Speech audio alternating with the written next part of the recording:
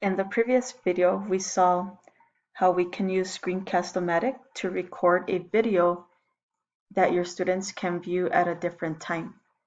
In this video, we're going to discuss Zoom.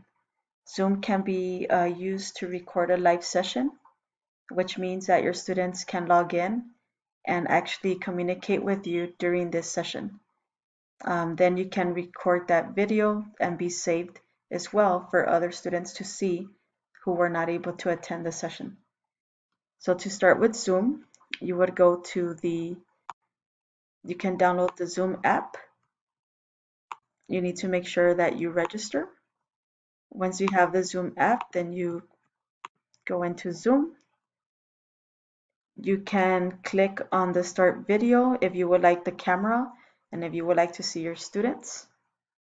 You can invite people to join you in this meeting by sending them an email, or you can just copy the URL and send it through email.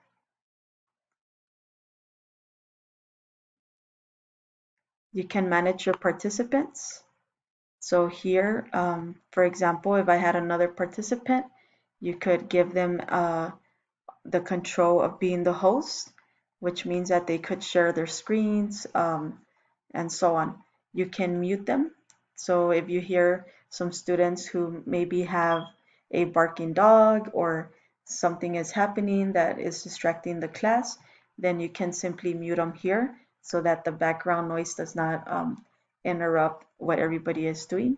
You can click the button down here to mute everybody, and then make sure you unmute them if you're waiting for the students to respond to your questions.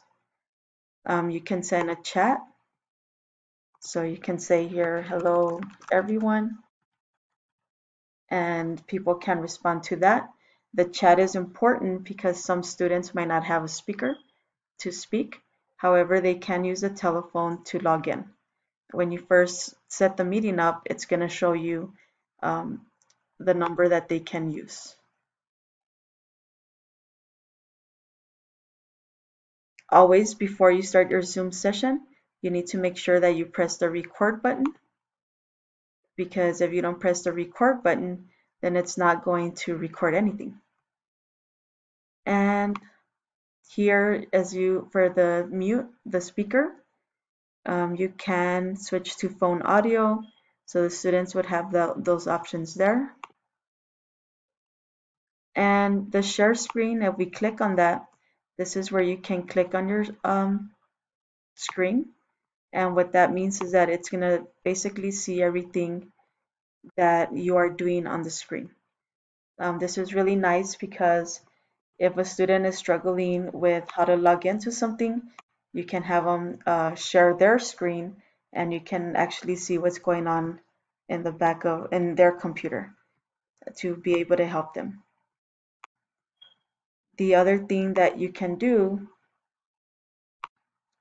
is you can share the whiteboard. So basically the whiteboard here will allow you to draw anything in here.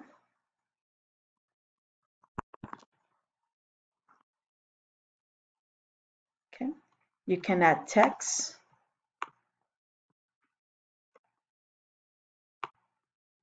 And so you can use this to do some problems. Or again, what I like to use is the screen, because then I can bring up a PowerPoint, for example. Let me pick one.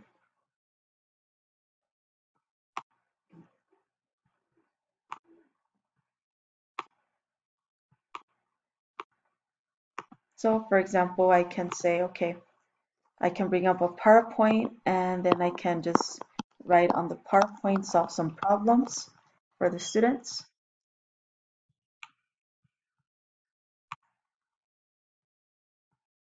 You can also schedule your meetings. So for example, you can say, I want this to start next week.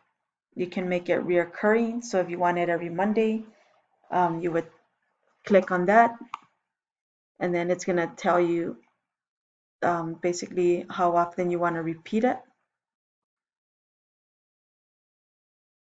Your ID, you can get a personal ID or generate automatically. You can put a password for your students if you like. You want to be the host. And then here is important. If you want students to log in with a telephone, the computer mics, or both. So I would check the both because some students might not have a mic. And then you can place it in the calendars here.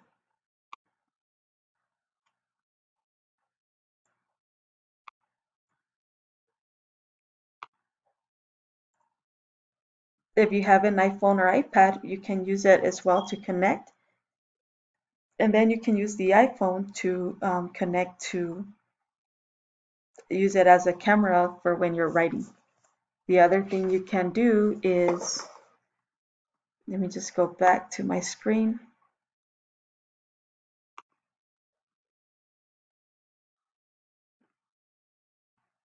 And so basically that is how you would use Zoom. So let's check here what happens once we want to stop the program. So if I come here, I would say if you want to pause it, maybe you had to cough or something, you can pause it. You can stop recording. So I'm going to go ahead and stop recording.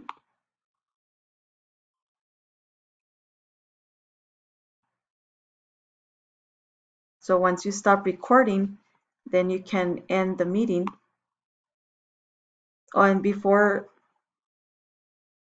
I stop the recording, one of the things that you can do with Zoom is that you can have breakout rooms.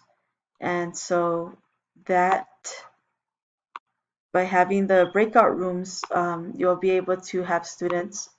Basically, you can send students to one room, send other students to another room, and they can discuss different problems. You could also change your background if you have your camera on. So I'm going to go ahead and end the meeting.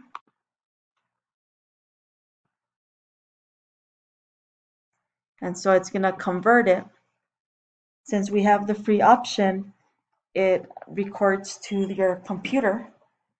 And so you are not able to get a link that you can just send your students to view. You actually have to take your recording. It's going to be an MP4, and you can add it to your Blackboard, which I'll show you right now how to do. I guess while this is converting, let me go ahead and open Blackboard.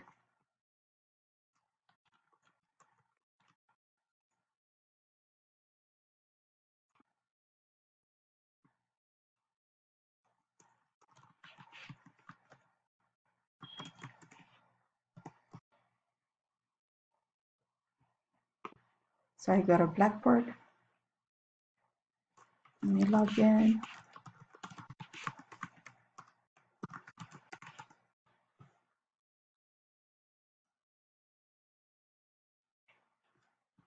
Courses.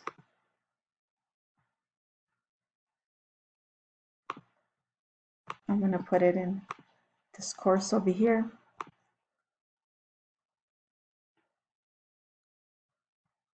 And so you would choose a place where you want to put the course. So I'm going to go ahead and put it in here. So I would say build content. I'm going to add a video. And I'm going to call this using Zoom to record a live session. So you browse your computer. You locate the folder in which you have your videos for Zoom. So we click open, and it gives you 3 files. Pick the one that says Zoom and say open. And if you notice here, it tells you it's an MP4 player. And you can say auto start, so it starts automatically, or you can wait for the student to actually press the start button.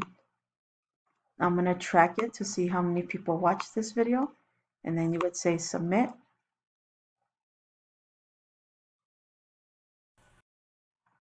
And now your video is on Blackboard. We'll press play.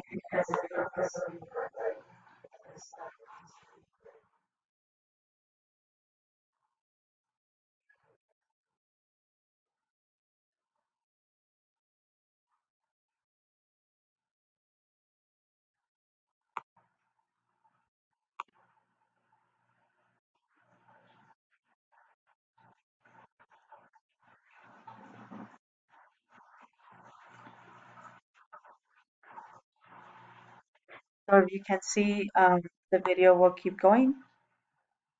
And so we can go back to Blackboard.